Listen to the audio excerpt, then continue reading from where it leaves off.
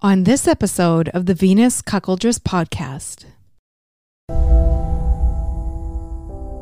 My friend James is here to explain to anyone who has ever wondered what cuck angst is really like. What does it feel like? And why is it so intoxicating? And he's here to explain what exactly are the benefits for a guy in a type of cuckolding relationship like his. What is in it for him? It's a fascinating exploration of the cuck perspective. Cuckolding really is a shift of power. Anne's empowered and she controls. And that's an aspect of cuckolding that you have to understand, is that you're also, this angst is created by the fact that you're giving up, surrendering yourself in essence to your wife or girlfriend, and going on this journey.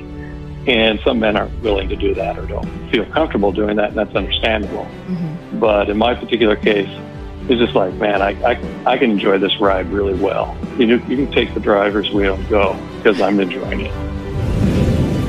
If you have a wonderful relationship and a sexual relationship to go along with that, and you have this trust and this communication in there, it's very easy for the man to go monogamous, because there is only one person in his life that's most important, and that's his wife.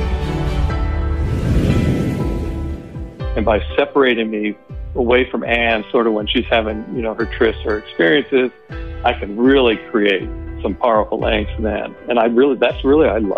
I just absolutely love that.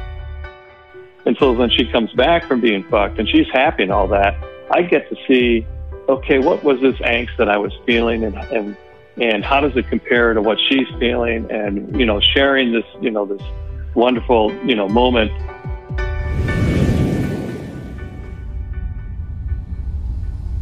Sometimes she will get dressed in a way that, just to do dinner, let's say. It's just like, oh, wow, you look great, but then at the same time, yeah, that outfit she wore with who was that? and just like that.